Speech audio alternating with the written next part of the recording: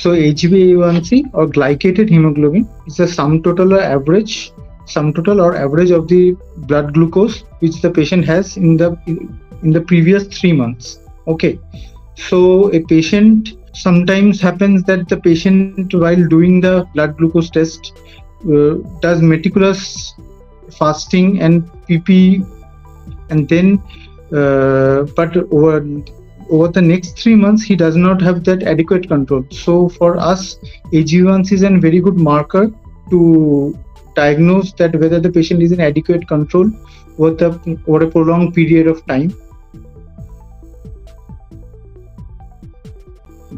Actually, I think the question should be if I have prediabetes. There is no such thing as borderline diabetes. It is actually prediabetes. Prediabetes is defined as a fasting blood glucose of 100 to 125 milligram per deciliter, and postprandial blood glucose of 140 to 199 milligram per deciliter. So by the time this stage is called prediabetes stage. So by the time clinical diabetes develops in a patient, 50% of the beta cells are almost exhausted in that patient.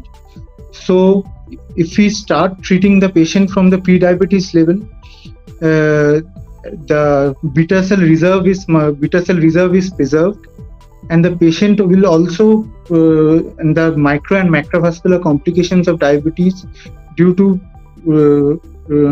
micro and macrovascular complications of diabetes can also be prevented in the long run. So it is advisable to start treating the patients from the prediabetes level, associated with the lifestyle changes and together with the pharmacological therapy.